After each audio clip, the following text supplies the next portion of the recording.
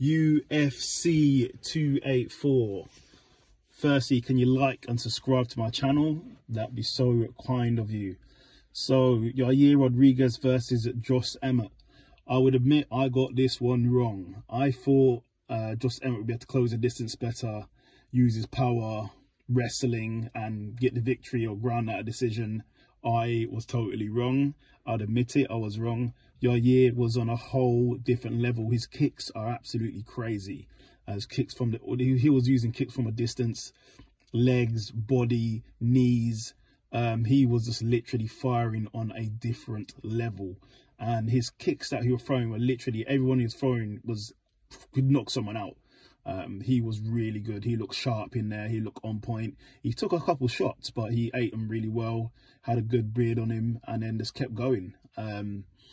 Josh Emmett looked good. I think he had a problem with closing the distance. I know he got hurt in it quite a bit with the kicks to the body. He did suffer quite a few kicks to the body. That's the thing with the range as well. Yair is really good with his range, and he managed to obviously keep the range and keep the distance and keep the punishment going on Josh Emmett's body, which he did take a lot of shots to the body. His body was really red. But Yair looked really on point and got the victory by a triangle choke.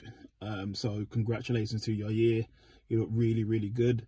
So now we're talking about Yair versus Volkanovski. That will be a really good fight. I'm looking forward to that one. How will Volk get around that? Because obviously, looking at how Yair just fought just now, he's going to be using a lot of kicks, keeping Volk at distance. How is Volk going to deal with the distance? How would he get around that? But yeah, congratulations to Yair Rodriguez. So his next thing is obviously fighting Volk now for the title, for the proper title to unify it. And Josh Emmett, there's loads of people you can fight. You can fight Calvin Kattar again. You can have a fight with Max Holloway, or the loser between Max Holloway and Arnold Allen.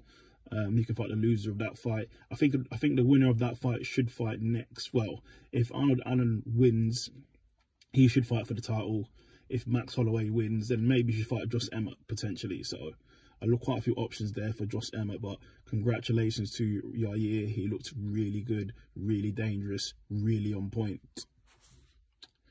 Also, like and subscribe to my channel. Thank you very much.